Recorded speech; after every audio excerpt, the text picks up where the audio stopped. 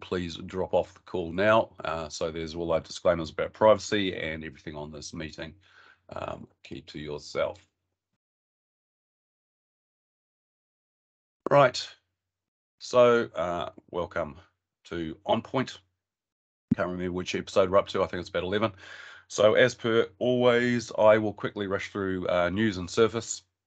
Then I'm going to throw across to Sergio, so I'll do an intro then, prizes and Q&A. So coming up, Dig Data, this would be a good reason to get you down here, Sergi, is TechX. So in Auckland only. If you click on that slide, it will take you through the registration page. So some good swag of bags there to get. We've got Inspire coming up in 2 weeks' time, I think it is, plus also the Modern Work sessions where you can join Microsoft down the viaduct in Auckland or down in Wellington. So once again, click on that link and register to go along and watch the keynotes in person. Something from last week's presentation about Azure Virtual Desktop and the questions that always come up around how we choose Windows 365 versus Azure Desktop, and looking at the numbers for New Zealand, we don't have a lot of uptake on Windows 365. So this decision tree from Nerdio, along with a whole lot of costings on different scenarios, is available on that white paper that's through from Nerdio. With Surface, if you're still interested in registering for Surface and getting access to some demo gear, so I'm guessing it's around about, was it about 30% off what the normal buy price is for your demo gear. Click on that and get yourself a Surface so you can demo it and sell some to customers. Okay, so across to Sergi. I met Sergi about 2.5 years ago. I didn't realize how impressive your CV is, mate. It's huge. So you are really putting the V in the Microsoft MVP piece. I'll let Sergi explain some of those certifications he's got around the offensive security experience and pen testing. But from our perspective, we spend a lot of time talking about defending.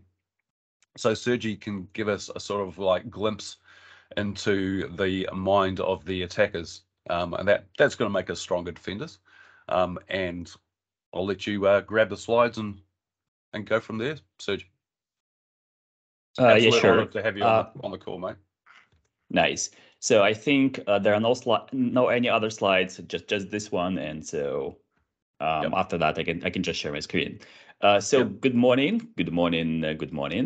Again, thanks, Paul, for introducing myself for introduction.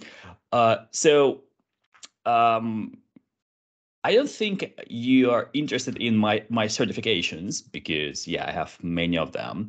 The most important how I can help you is that I prefer live demos. So I really like to show demos, not just not on the slides.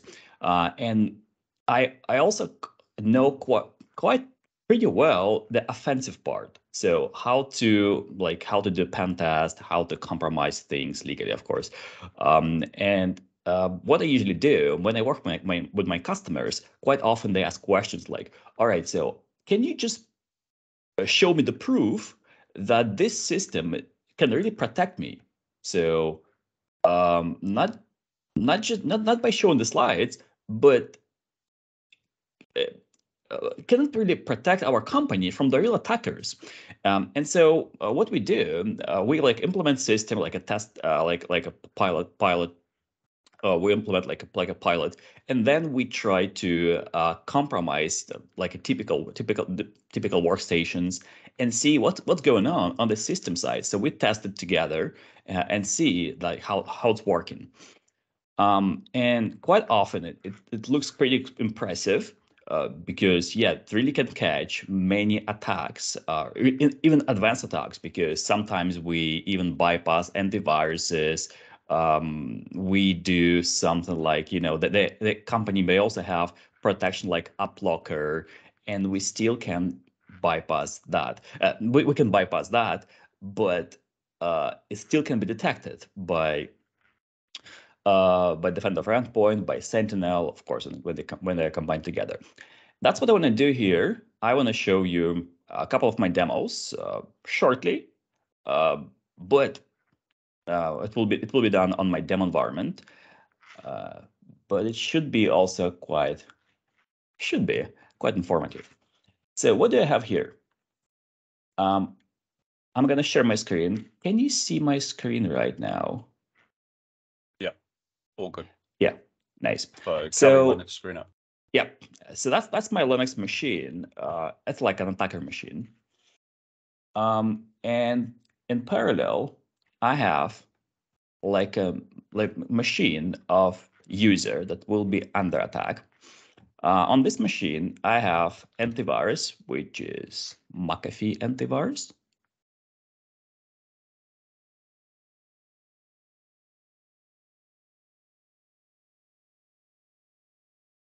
Come on. And so antivirus is turned on except VPN, but who cares about VPN? So everything is working. Should be, at least. And so what I want to do now, I want to make a quick simulation. Let's say attacker send something, some payloads to the user workstation. User download that. So I already downloaded it from the mailbox.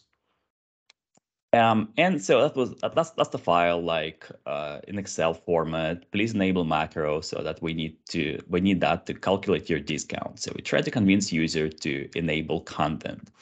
Quite typical thing. So let me click enable content.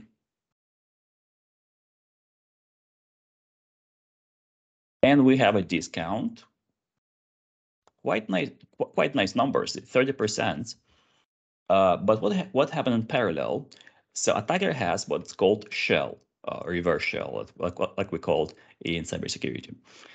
So now attackers, they have access, remote access to user machine, and as the result, to the whole infrastructure, because now we have access to we have the same level of access that user has. So usually in the real world, attackers then configure persistence, like in case of user reboot the workstation. But I'm quite limited in time. I just want to show you some other steps.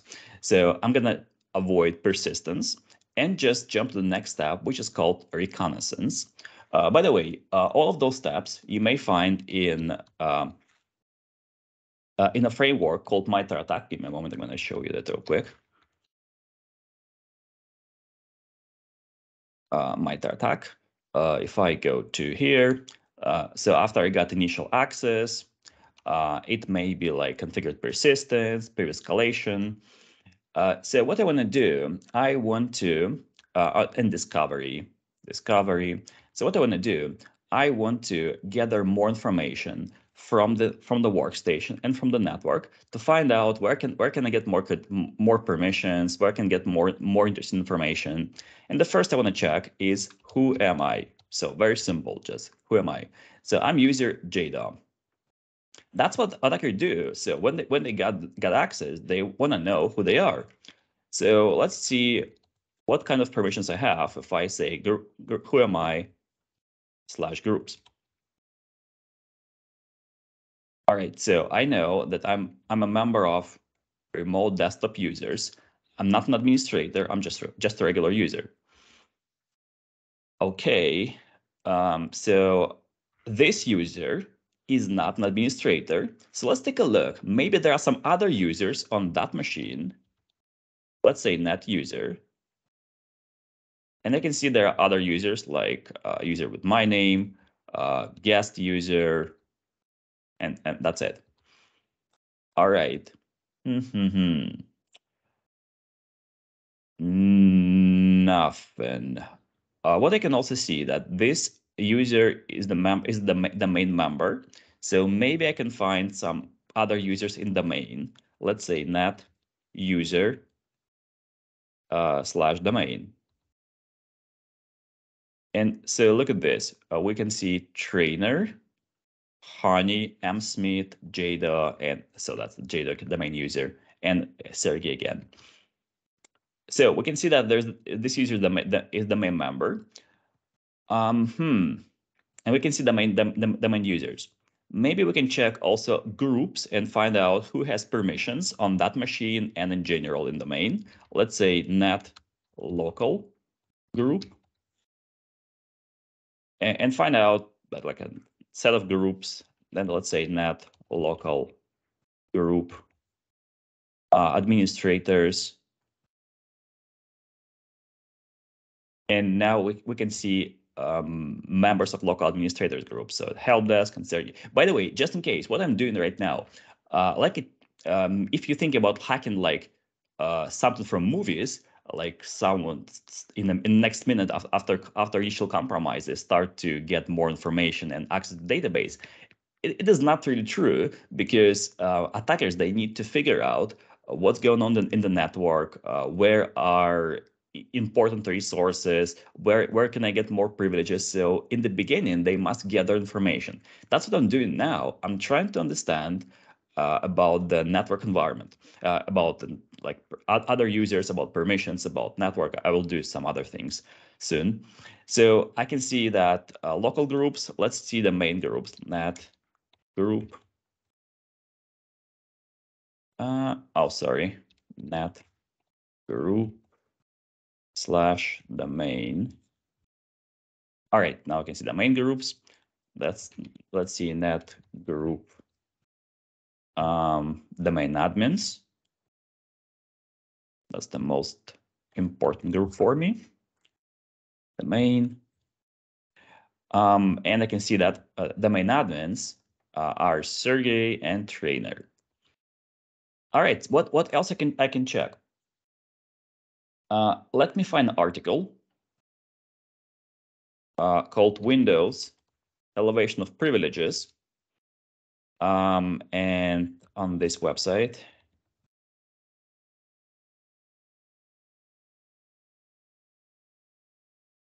And so on a step 0, when I make a reconnaissance, what I can find. So net users, I tried, net user administrator, ipconfig all. Let's see about configuration of the network. Then let's see routes.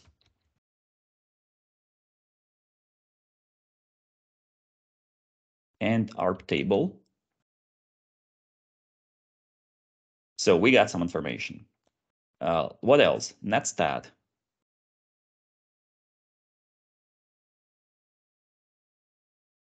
All right, and firewall configuration as well. Net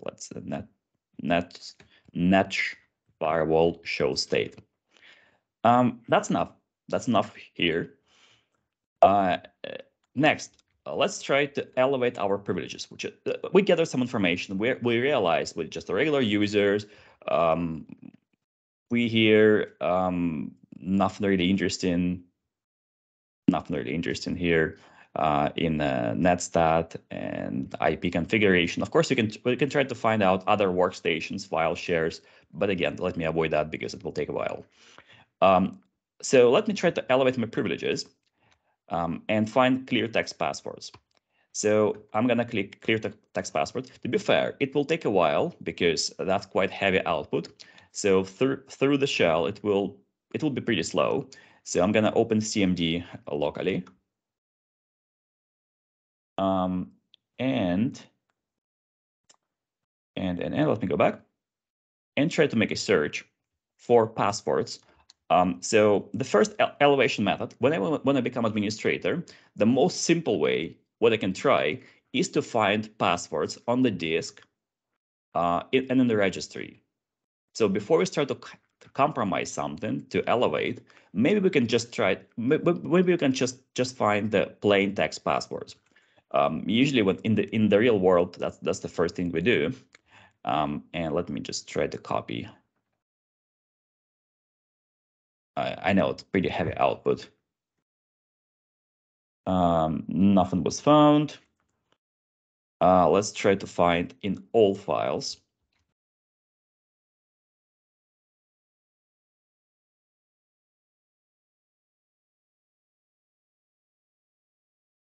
Nothing. And let's try registry.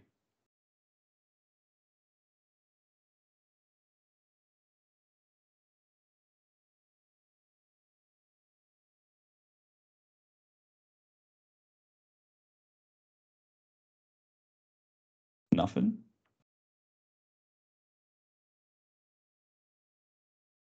Nothing. The last one. All right. So I didn't find anything. So that was the preparation phase. And like after I compromise the machine. So I would like to stop here. I would like to stop here. And for if because you will not hear from me soon, so I would like to get some credentials anyway. So let me do it. Let me quickly elevate my privileges and dump the process with where I can find admin credentials. So let me do it real quick, and then I will show you what we can find in Defender. One moment. One moment. I'm gonna find the right command for it. So Sergi, this was looking for credentials that are on disk or in registry, not in memory? Yeah, exactly. So if something like passwords may be stored on the disk, the users may create the text documents with passwords, or maybe some programs may store passwords in a plain text in the registry. And I'm looking for that. Maybe I was able to find anything and just elevate immediately and find in the plain text. Would that include browsers caching credentials and passwords? Yes, exactly. Also in the browser.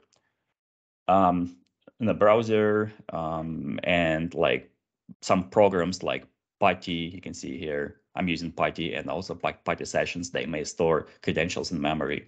So number of hives that will be checked. Now, let me try one thing.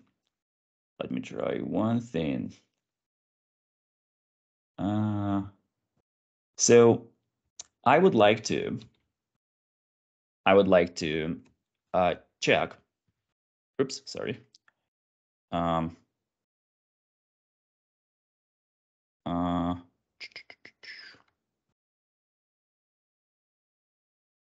moment, I'm gonna use full command.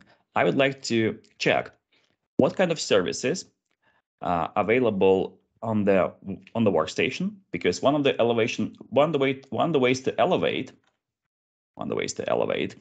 is to find incorrect permissions in services. So what I want to do, I would like to see if any services they may have incorrect privileges, and if I can control service and service work on behalf of the system, of local system, I may try to elevate. So so for these purposes, we must find services not from Microsoft, because Microsoft services, they are predefined. And so when I run the script, that's my own script, and this script shows me all services, not by Microsoft. One of them called Ubiquiti Networks. The most interesting, this service stored under program data, which is a writable folder for any user. So maybe I can control that binary, maybe. And so maybe I will be able to elevate. So let me check that. If I go to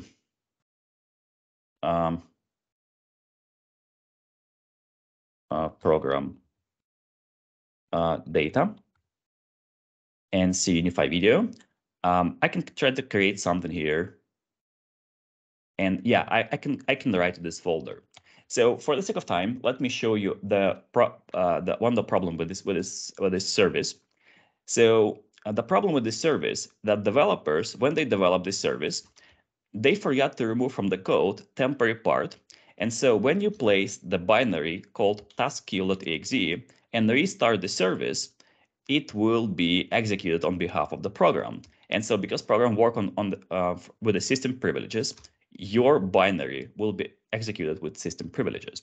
That's the way how can we try to escalate. Let me quickly do it, and that will be the end of the offensive demo.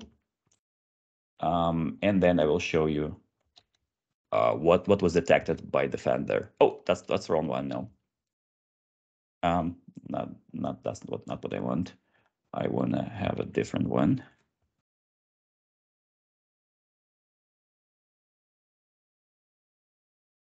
All right.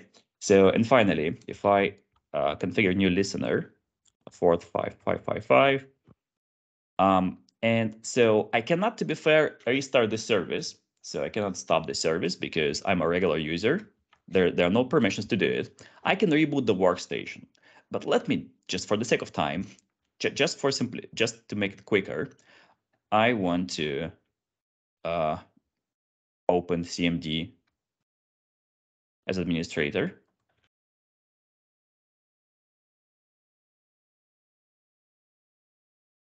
And net stop. So it should stop the service.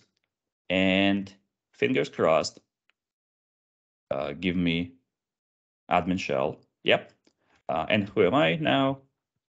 Administrator. Last step, I promise you.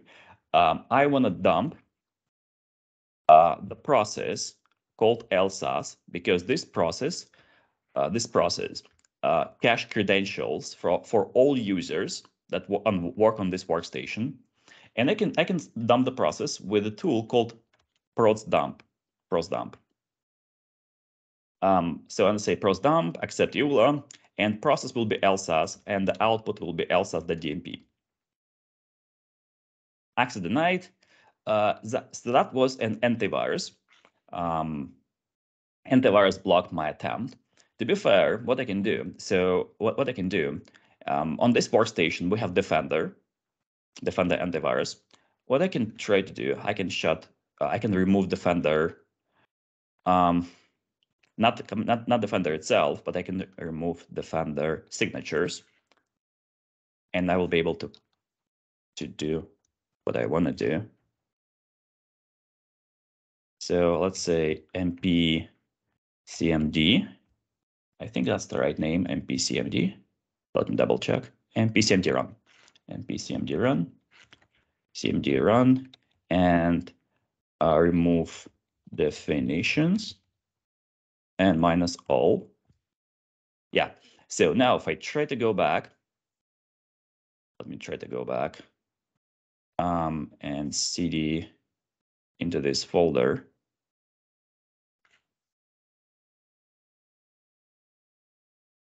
And try again, prosdump. Yeah, I was able to dump the process where credentials are stored. And if I copy this lss.dmp to my workstation and open it with a tool called Mimikatz, I will be able to find credentials of maybe administrator or some other users. All right, so now from here, oh, damn it. Let me log into the service. From here, I would like to log in finally to our service. Yeah, dump was completed. So I dump credentials from the process. And again, so I must open them and find out credentials in the file, like hashes, all of that. Now, let's take a look. What do I have now? So if I go to, what was detected? If I go to Defender and open incidents, and in one day, so multi-stage incident. So let's see. Let's see. At this moment, three attacks were detected. Also, if I go to the previous one, do we have anything from here? Any updated? So let me go back for a moment. That's Excel. Not really sure what do we have. Maybe we should wait more, or maybe because I showed the same demo yesterday. So let me switch to incident I create yesterday. And let's take a look. So it starts somewhere here when suspicious behavior of Excel was observed. And then I got the reverse shell. So program includes reverse shell was detected. Then so my reverse shell based on PowerShell. And so it's a suspicious PowerShell command line, an Office application runs suspicious commands. So from different perspective, it tells me that something bad was executed. And so it stops somewhere here. So where I got a shell from Excel, and I have many alerts from different sensors and from different perspectives. Now, after that, I start my discovery, and like group discovery. So permissions, suspicious permissions group discovery, suspicious system owner user discovery. Also, when I run all those commands, it may say, hey, that's the weird sequence, and it sees like a suspicious sequence. Next one, not sure what it is, but I can check what it is. Script. So because I show this demo pretty quickly, sometimes the timeline may not be perfect, and it shows me my script. Where is that?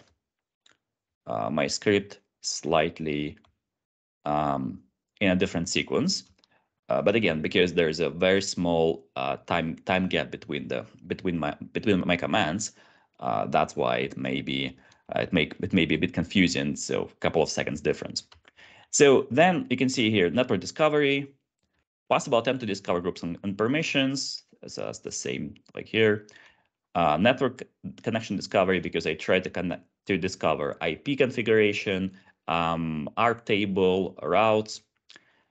Sensitive information lookup, when I'm trying to find passwords. So passwords hidden from files, possible theft of passwords and other sensitive information from browser, registry query for passwords. So all of that was detected. Let's take a look. What is here? Oh, here we already have 9. You can see here, you saw that was 3 like a minute ago. Now it's 9. So it detects more and more based on the analysis that's sent to the workstation. And look at this: suspicious LSAT service, process memory dump, sensitive credential memory read. So probably because I showed the same demo just less than a day ago, looks like it just send me to the previous incident that's still in progress. But new things that I generate, they are detected. So like that. Elsa service, process memory dump. Let's click, and that was the detection. Let me click on that and see what behind the scenes.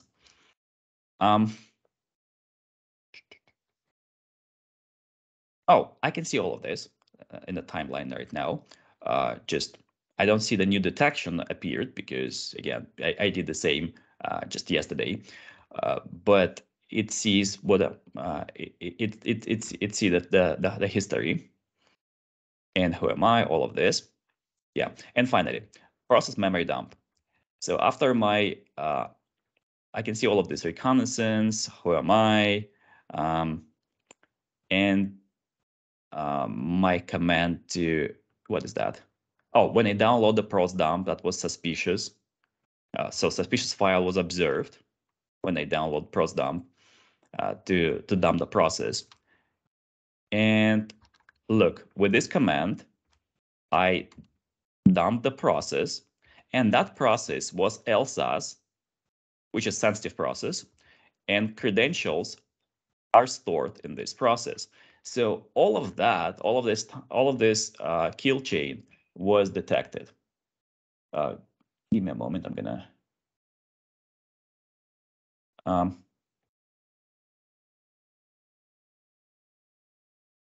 This is great because it really talks. We've spent a lot of time talking about Defender for Business. So these capabilities are all within that Defender for Business that we're rolling out to the SMB space. So yeah, and all of that was detected. Almost everything, all the steps was detected. Almost all the steps, they were detected. All right, so that's what I plan to show you, even more than I planned. And are you fine to handle questions yourself, Paul? Yeah, I'm all good. With the McAfee that you had on there, did we get any detections from McAfee? Say again about McAfee? You had McAfee on that at Yep. the station you were attacking. Did that give us anything? Let's see. Nothing. Let's see history. No, nothing. Oh, I think it should tell something. Where it tells something. My protection. Nope. We didn't It didn't say. pre-organize that, so we were Yeah. not showing off how bad particular. But it's the difference between AV and advanced threat protection, I think, is the point that we're making here. Yeah. So you know, when you're looking at replacing an AV with Defender for Business standalone, it's not apples for apples. You are going next level defense. The only one thing I want to show that there's no exclusions. So AVs, so real-time scan turn on, and there are no exclusions. So of course my demo is configured like to bypass that AV. I use the things that will not be detected by this antivirus. But yeah, it wasn't detected by antivirus, but it was detected by EDR solution. Yeah, it was interesting the way that you rolled back the signatures on the Defender on the endpoint. Yeah. If I have permissions if I have full privileges on the machine, I can just kick out all of the signatures, and yeah, AV for before the next update, AV becomes useless. Is that even with tamper protection on? So it is, because it's a legit way to roll back the signatures. So if you're administrator, you can do it. You can do it. Absolutely brilliant. Thanks for that, and I'll let you jump onto your next call. So once again, you know, big thanks, Serge, and I'll email you the link to the recording. Thank you very much, and good luck with your presentation. Maybe see you next time. Bye-bye. Yep. Okay. Thanks, Serge.